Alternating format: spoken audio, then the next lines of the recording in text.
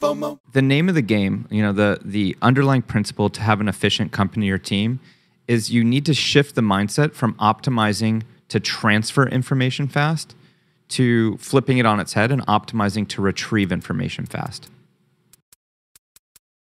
I'm Patrick J. McGinnis, and I coined the term FOMO. That's short for fear of missing out, and it's why some people end up following the crowd when they should be blazing a trail of their own. But if you want to achieve greatness in business and life, you've got to break free. Come on, I'll show you how. This is FOMO Sapiens, where we explore how entrepreneurial thinkers find the inspiration and the courage to build exceptional lives.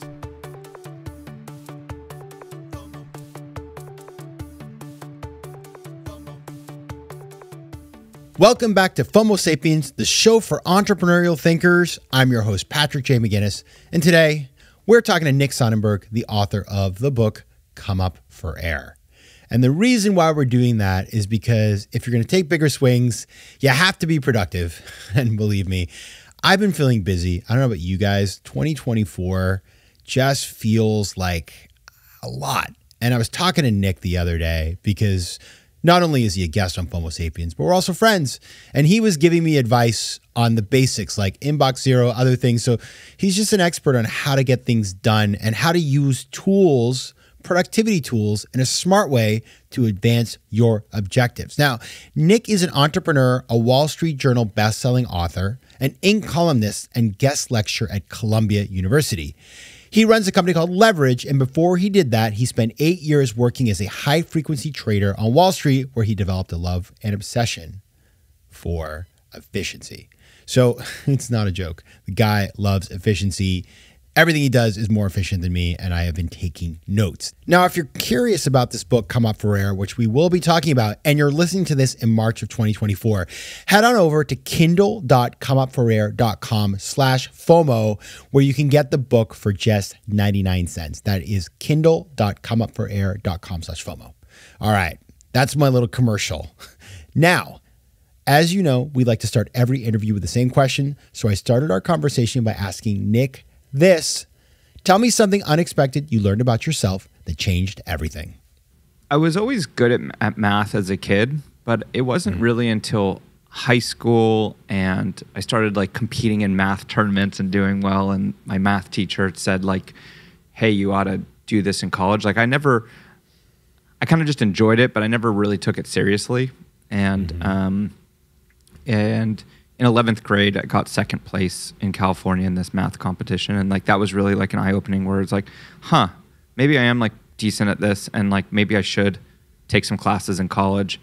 And, because of that and this teacher that I had, it impacted my first year taking some math courses, which then made me change from being a biz econ major to a math major. And then I went on to do financial engineering, high frequency trading, et cetera. But a lot of it was sparked really in 11th grade, having this kind of realization that I had this kind of gift in math.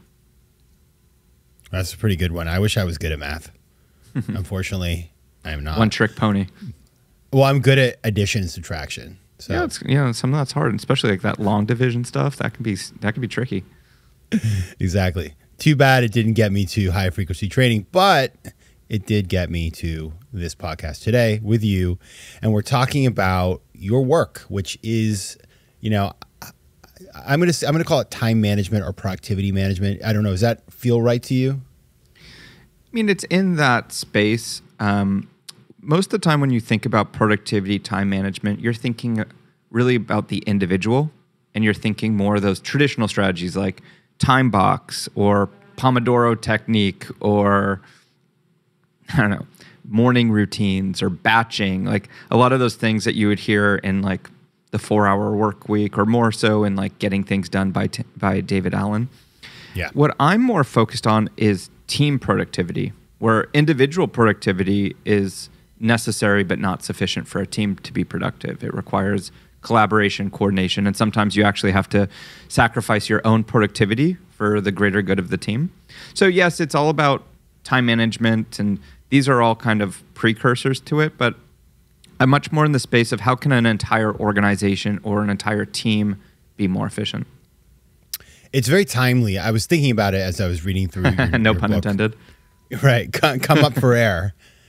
your book, and I was, because, you know, I think of myself in some ways as like an individual, you know, I sort of have my own thing, but I have like a lot of people that I work with that help me make the show, for example, that are folks that I work with. They're not full-timers per se. They work in different aspects, but we are a team, and I've set up these processes that are now automated, so I don't have to think about it. And it's just like when I show up today and log into this podcasting software, like you're there because I set that up 2 years ago, stuff like that. So as I was reading through the book, I was thinking, actually, I do a ton of teamwork. I just don't think about it that way. But before we get into this sort of the entire system and mindset that you've come up with, let's just talk a little bit about the topic itself, because obviously, like, this has been something people have been focusing on for many, many years. It is not a new topic, probably ever since the advent of the Industrial Revolution, and yet we haven't cracked it. So why do you think that is? There's a couple things. One, it's an extremely hard problem to crack. Two, like, take your example you just used with your podcast process, right? You invested the time, just like a lot of this stuff, it's an investment, and you get a return. Instead of a return on investment, you get a return on time. So just like you can invest money in the stock market or in real estate, and then that $1 turns into maybe $2 over a period of time, it's the same with time. You can invest an hour 2 years ago setting up this process, and you maybe have saved 1,000 hours over a 2-year period, right? But in the moment, when you're working on that process or you're trying to automate something or optimize something, it's not generating immediate dollars in your bank account. You know, there's like this invisible asset that's being created that's hard to value, right? You know that there's value there, but I think as humans, when you kind of have the opportunity to have an immediate benefit, right? That you consult and you make X $1,000 for an hour doing a talk or something. There's an immediate feedback loop and an immediate benefit that's visible versus, hey, I optimized this one step of this process using an automation tool like Zapier, and now I'm saving a minute every podcast. Over time, that's going to yield far more in your pocket, but it's not as visible in the moment, And so it's a trade-off. You definitely want to be, you definitely need money in the short term, and you want to be saying yes to those opportunities. But oftentimes, I think as humans, it's kind of like 100% short term, 0% on this long term, less visible thing. And I think that that's the big mistake and why people haven't cracked it. And I think that you need to make a trade-off, and maybe it's not 50-50, but maybe it's 80-20. Like, take that short-term money, but still invest in like your long-term foundation into some of this invisible stuff that's going to give you that ROT down the road.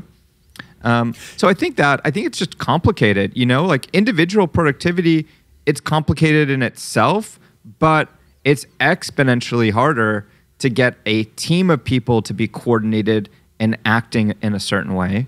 And then the third thing is tools have changed drastically. Like, this stuff is like a moving target. In the last 10 years alone, you've got Slack, Asana, Coda, Notion, Monday, ClickUp, Zapier. Like, there's a million tools. And so you're running your company and, dealing with clients or product or whatever. And it almost requires like a PhD in tooling to keep up with all the stuff. And that's kind of what I geek out on. And that's, I'm trying to shortcut the learning curve for people so you don't have to go and spend 4 years in school to get a PhD in something.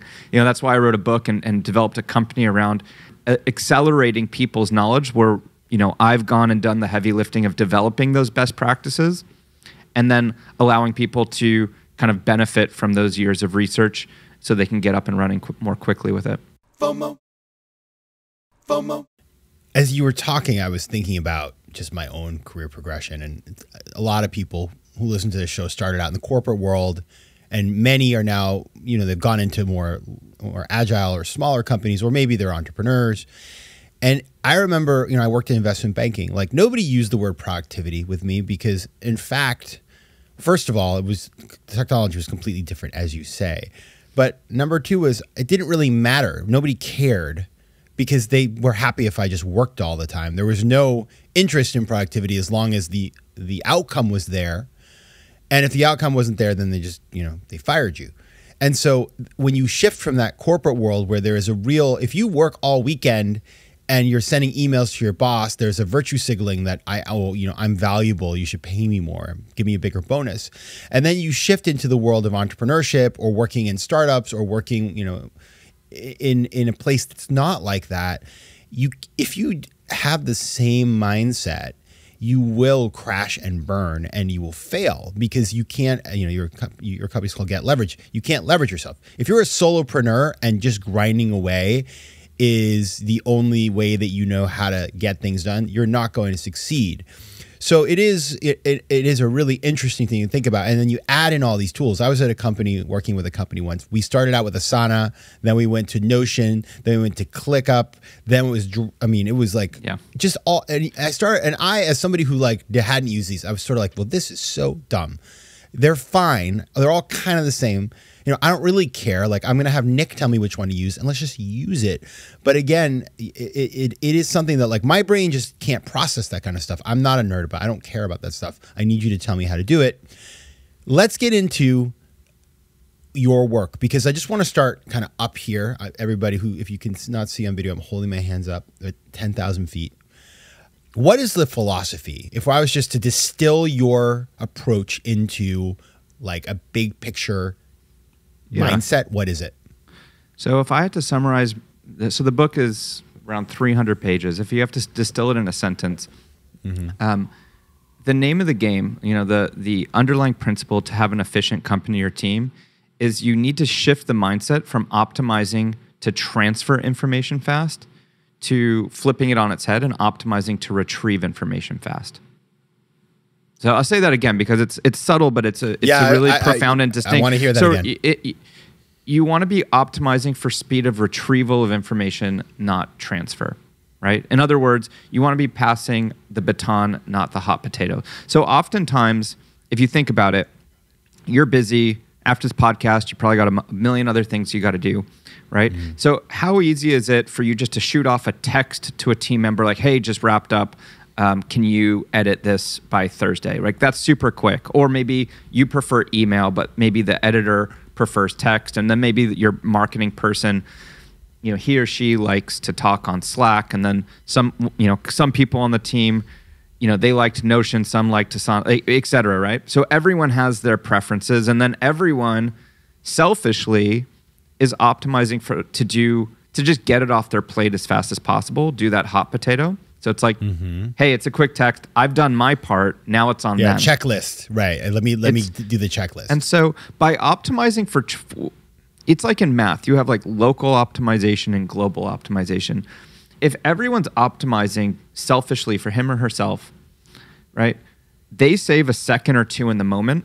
But when everyone's just trying to optimize and shave off that few seconds to just get it off their plate, it's creating a scavenger hunt because now it's almost impossible to find what you're looking for that other person to find what they're looking for, or even, frankly, for you to find it in a month. You're trying to find, hey, what was that thing I said to Nick a month ago? Was that in Slack, text, Asana, email, group Slack message? Yep. You want to avoid all those things. So by optimizing and being short-sighted for in that moment, the 3 seconds, and not taking pause and putting it in the right drawer that it belongs, right? The 3 seconds you save might waste you 30 minutes in a month trying to look for it, or your team member, right? And so if you align your team and everyone's aligned on what are all the drawers that we're using in this business, and everyone's aligned around this concept of retrieval, optimizing for retrieval, and everyone understands these are the tools we use at company ABC, and this is the purpose, and we use this for this purpose, this for this purpose. They're like drawers. If everyone's willing to sacrifice the 3-5 seconds in the moment for themselves, what goes around comes around. And that's like the main difference of principle and philosophy that my book is about versus a traditional productivity book. And, in your personal life, people already kind of think like this. I'll give you a few examples, but one would be if you were just optimizing to be done with your laundry as fast as possible, you would take it out of the dryer and just throw it all in one drawer. That would be the fastest way to be done with laundry, right? But back to investing and spending, you invest your time, not spend, but you invest your time to separate socks in one drawer and underwear in another drawer. And you make that investment because you know that tomorrow when you need to get an outfit together, it's going to be much faster to put an outfit together, right? So that investment, that initial investment, it's not the fastest way to be done with laundry. It might take you an extra couple minutes, but now for the rest of the week, every day that you need to get an outfit together, you're saving time, right? So when you net it out and you kind of, you start off with like, say, 2 minutes behind for that investment, and then you add up all the time savings that you have, net you're probably saving X minutes by doing that, right? And by keeping it organized. It's the same thing in business. You've got different drawers. You've got internal communication, external communication. You've got your personal communication. You have SOPs, you have processes, you have tasks, you have work that relates to projects. All of these items or units belong in a specific drawer. And if you have a different mental model of what that chest of drawers looks like compared to each of your team members, that's where chaos ensues. That's where the scavenger hunt happens. And if you could just figure out a way to avoid the scavenger hunt, and it's much less, I don't tell people, hey, that you need to be on Asana, not Monday, or Monday, not Click. Like the most important thing, they're all very good tools. We have our preferences and our partnerships. The most important thing though, is that you align your team. You have a best-in-class one, and your team is aligned on when and how to use those tools. It reminds me of my first week in business school. We had this game called Crimson Greetings. We did like day 1 or something, and basically we were told we had to make like as many greeting cards as we could in a certain amount of time, and we were put into groups, and we didn't know anybody, and so like chaos ensued, and there was no alignment. And the teams that did well were the ones that, instead of rushing to make the cards, because they did it in rounds, so you sequentially, like, every time you would learn something and then pivot, as it were. We didn't say that back then, but now they do. Yeah. So anyway, the teams that did well were the ones where there wasn't somebody trying to yell at other people or tell people what to do. Instead, they sat back and thought strategically, what is a process that we can develop together and follow? And we're actually going to do like some specialization of labor in there, but we're going to have like a throughway that we're all going to agree with. And that, of course, was the big takeaway. So it sounds like it is like you're bringing that mindset into your work. I'm curious, Nick, I've met you a couple of times, but I don't know the whole story. Productivity, like why are you the guy? Why is this what you've chosen to focus on? Is it something inherent with you? Like what brought you to this work? Well, I've always been obsessed with time. Like even when I was a young kid, my mom's British and she's long-winded, so she would tell me a bedtime story and it would take like 10 times longer to tell the story. So I'd just be like, all right, I get it. She got eaten by some wolves and she liked to wear red. I'm going to go to bed now. I don't know. I've just always been like squirrely like that. It's so tender. And I've always just felt, time's our most precious asset. You could go bankrupt and lose your money and make it back, but every second you lose, you're never getting that back. And in college, like kind of the first week, I mapped out kind of what general education classes would like double dip, triple dip, etc. So, I was able kind of map that out and like very efficiently had a 4-day weekend and graduated in 3 years and, did quite well just because I was pretty strategic with how I approached it. So I've always been interested in that. I got into finance and I did this particular type of trading called high frequency trading, where it's all based off of algorithms and math that I developed, and you'd code computers to trade stocks at nanosecond, microsecond kind of speeds. And in that space, literally a microsecond could be the difference of millions. So I really developed this muscle of like process automation, the value of time there. And then when I got into startups, my first app was a scheduling tool.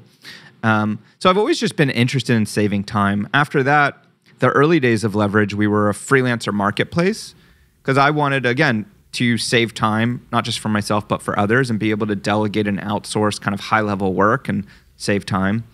And in that first iteration of Leverage, we grew very, very quickly, bootstrapped to 7 figures in the first year with 150 people on the team. But we made a ton of mistakes, and that's like the positive. On the negative, under the hood, it was a complete shit show, if we can cuss a little bit here, but it was, we were losing $500,000 a year with $750,000 in debt. No one knew who I was because I was the behind the scenes guy and I had a business partner that was the front facing. But we were growing new clients like 20% a month, but we had like 10 to 15% of churn every month. So it was like good marketing, masking. Yeah. We were just kicking the can. It was like good marketing masking a broken product. And one day I was having a coffee with my business partner and he just taps me on the shoulder. And again, he was the face of the company. People knew him, not me. He was what was driving the new clients in. And he taps me on the shoulder. I'm having my coffee and he says, he's out. Not in 2 weeks or 2 days. He's out in like 2 minutes. And so in that moment, I'm like, obviously I'm going white holding my coffee and I'm thinking to myself, holy crap, we're probably going to go bankrupt here. And I had to think, do I stick it out or do I walk away? And I decided to stick it out because I felt like I could turn it around. The only limitation really I felt was with enough time, I could solve the problems. It's always, if you have infinite time, you could pretty much solve any problem. It's the most valuable asset in my opinion. But it was tough. Like, man, in like 3 months, we lose like 40% of revenue, clients, team members. I'm cashing out my 401k. One day I'm driving with my dad to the bank. He's taking out a second mortgage on the house to help me make payroll. I mean, it was tough. And I was, actually working even more than the finance hours during this time. We were talking about, in finance, they just, you're working an 80, 100-hour week. I mean, this was like back to like 100+ hour weeks. And it's tough when you have like a house burning, like you got to focus on the fire and it's hard to find extra time to like rebuild that foundation. And in that moment of pure, utter chaos, I knew that time was the biggest constraint and that I just needed more time to fix some of the systemic foundational issues. So then I started auditing and analyzing kind of where are we wasting time? And in that process, I realized there were 3 buckets where we were really wasting time. One was how we communicated. It was by the time I answered 150 people's Slack messages, just pings and dings, it was like a third of the day is gone, between email and that. Next, so I knew I needed a better way to not be distracted, to streamline it and reduce kind of all that noise. The second was what I call planning. I couldn't just click a button and know who's working on what's the status of this project, what's past due that I asked someone to do, what should I do today? Like that wasn't just, those are like basic things. It doesn't matter what industry or what your business looks like. Like you should be able to answer those basic questions and I couldn't. So I knew that I needed to figure that part out. And then the last bucket was what I call resources. And we were already pretty good at that. If I weren't, with documenting processes and SOPs, we probably would have gone bankrupt. So this was kind of the initial aha moment for the framework I developed called CPR, Communicate, Plan, and Resource. And coincidentally, things started shifting really quickly once I started focusing on those. And I started getting back time that I could then go and fix problems. And simultaneously, people started reaching out, asking me to consult them. Friends of friends started, saying like, hey, Nick is up to some cool stuff. You should hire him. And I got to work with really cool companies like Ethereum or Tony Robbins or Poopery. And I started, what was interesting was it didn't matter if you were a poop spray company, a cryptocurrency company, my company, whatever. Everyone had these 3 buckets. Everyone had the same problems, just transposed in different ways. And so being an entrepreneur, I started realizing, hey, the real opportunity here is the impact I'm making with teaching people about this efficiency stuff. And so I pivoted the company to being an operational efficiency training company. And I wrote a book about it, Come Up for Air, which is based on that CPR framework. And all the trainings now that we do is training on the best practices that I've developed on how and when to maximize these tools and coordinate it amongst your team. This is such a fantastic example of how entrepreneurship happens. So many times you see a founder start a company, initial success, all of the good feelings, all of the external affirmation, everything looks great, raising money, but behind the scenes, it's just hard. I mean, it's not unusual, the story you tell. I've seen it myself.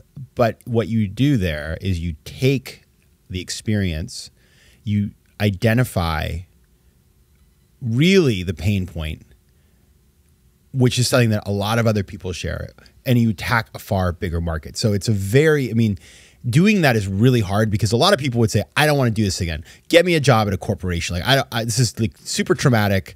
I need to go to Bali for 6 months, all that sort of stuff. But if you are able to really identify the suffering and then universalize it, it can be the beginning of a much bigger, more interesting idea. Now, I do want to, before we get into the lightning round questions, I do want to ask you to tell us one thing to start doing and one thing to stop doing when it comes to our productivity in our workplaces. So one of the easiest, most impactful things that we're teaching right now at Leverage, and it sounds silly, but we have our methodology on how to use email properly and get to inbox zero.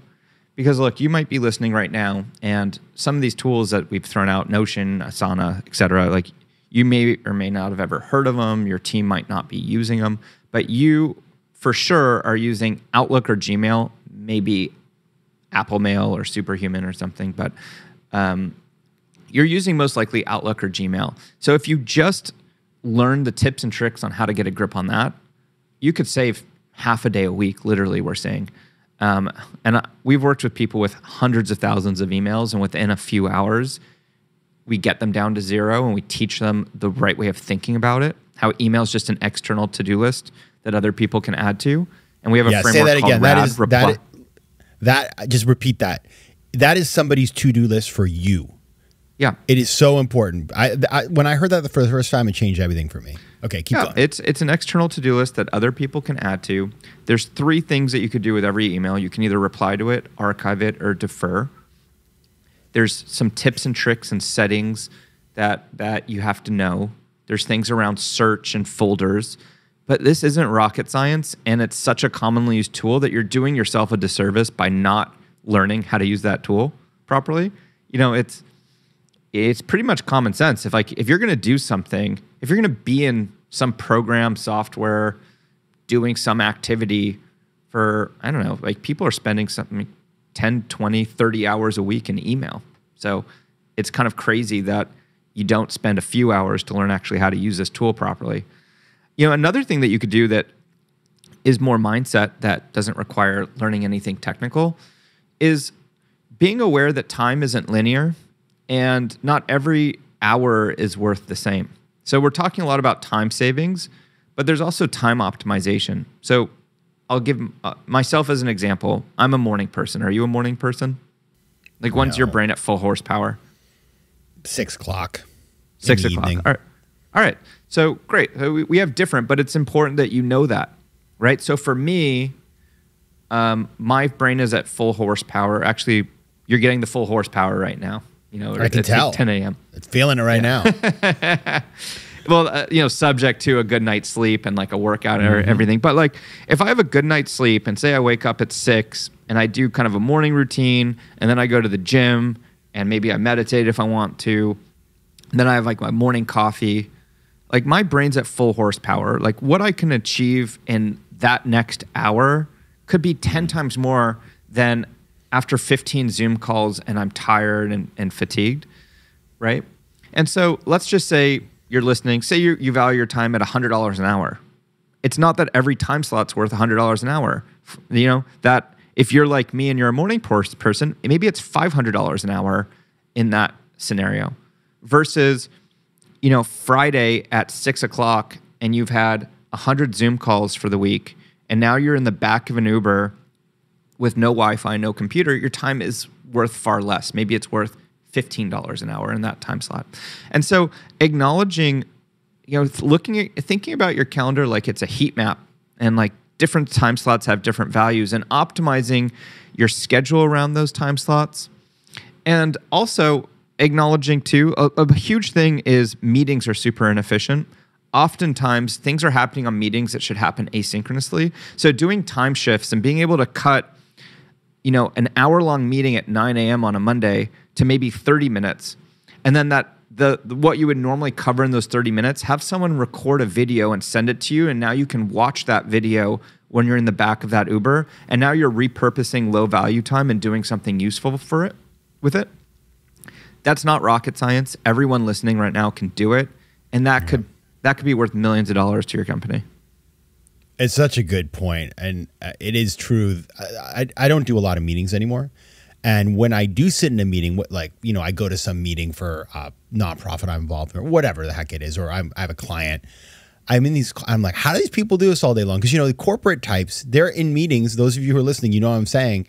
You're starting out at 8:30 and you're going at 5:30. It's like back to back to back to. And I don't even know how you make it through a day, because and by the way, nobody's paying attention. Everybody's on Zoom. They're all reading, TMZ.com. So it is, in the age of Zoom and people being checked out and work from home, it's even less sensible. FOMO. All right. So Nick, it is time to move on to the lightning round, because, you're an optimizer type of guy. So I expect you to be quite sharp here. I got 4 questions for you. Quick answers. And let's see what you have to say. All right. All right. You ready? Okay. Good. Number 1, tell me a favorite quote. David Allen has a good one I recite a lot, which is, your brain is for having ideas, not holding ideas. Oh, I like that. All right. Former guest of the show. Number 2, name one book besides your own that every FOMO Sapiens should read. I'm listening to one right now, and it's called Algorithms to Live by Brian Christian and Tom Griffiths. I'm really enjoying this book. Okay. Number 3, one piece of advice you would give to your younger self. When I was younger, I was so focused purely on math, and I became kind of like an expert at I tried being the best at a niche, which I think was important, but I think Fractals? Just kidding. Yeah, I'm an expert at fractals. I wish I would have read more and kind of broadened my education. I've been doing that, in my 30s. I started doing that more, and especially if you want to be an entrepreneur, you have to be more well-rounded. But I think that's something I got so deep into some niches in math and financial engineering that I wish I would have done a little bit more, skill broadening. Well, I'm glad you did, because you wouldn't be on the show if you were just a niche guy. We wouldn't have you with the fractals. There's nothing to talk about. Finally, number 4, what's your most important memory? Ooh, I guess it matters how you define important, but I would say a positive memory. I did a master's in financial engineering. The whole time I was there, I was like, why the hell did they accept me into this program? I felt like I was the dumbest person there. I was 10 years younger than the average, and all these people were PhDs in nuclear physics, and I'm this young kid. Why did you accept me? And I worked my ass off in that program, and they had a competition for who wrote the best master's thesis. And so during graduation, they announced kind of who won this prize, and my family was there, and I was lucky and got that prize. And I just remember seeing the face of my parents, how proud they were that I did. And I get hard on myself. I don't usually get proud of something I did, but I worked so hard in that program, thinking at any point they're going to figure out that they need to kick me out of this thing. That was a big moment for me. What was the title of this thesis? Ooh, stock predictability in liquid and illiquid stocks. So I built a model. I compared 2 different mathematical techniques on predicting the next tick of a stock. That's cool. Not a sexy title. You've really improved in the way you title things. Hot I'm topic, tell you huh? that. Yeah. No, listen.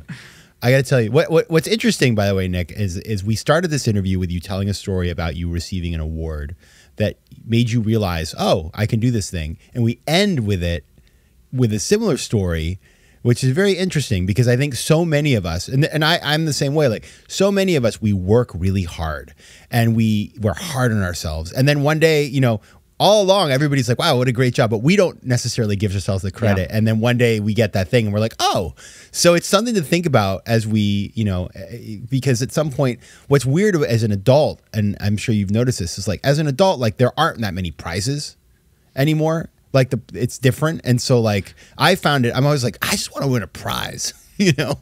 Well, I think also, and tell me if this is you, but I think when you're a high achiever and you have like high expectations, that you tend to celebrate less things that most people would celebrate, because it's kind of like, you know, oh, what I did the job that I set out to do. Like, yeah, exactly. I shouldn't get a trophy for it. Yeah, it's true. Well, you know what? I'm celebrating you today. And if people want to find out more about your work, they can read your book, which is called Come Up for Air. Much better title than your thesis. They can check out your podcast, which is called the Optimized Podcast, and they can hire you or do your workshops, and you can find out more over there at getleverage.com. For the book and podcast, for the book, we have a bunch of bonus resources that couldn't fit into the book. So at comeupforair.com, if you go there, you can find information about the book and all the bonus resources. And then podcast, theoptimizedpodcast.com is where you can see all the episodes. Perfect. All right. Nick Sonnenberg, author of Come Up for Air and many other things. Thank you for being here. Thanks for having me. FOMO. If you like today's show, please be sure to rate it and recommend it to your friends. And as always, you can find me on Instagram at Patrick J. McGinnis, on Twitter at PJ McGinnis, and on the web at FOMOSapiens.com or PatrickMcGinnis.com, where you can get all kinds of free resources to live a more decisive and entrepreneurial life. FOMO Sapiens is recorded in New York City. Theme music is by Mike McGinnis, and editing and post-production is by Josh Elstro. If you like today's show, please be sure to rate it and recommend it to your friends. And as always, you can find me at FOMOSapiens.com and at PatrickMcGinnis.com. To advertise on FOMO Sapiens, reach out to contact@FOMOSapiens.com.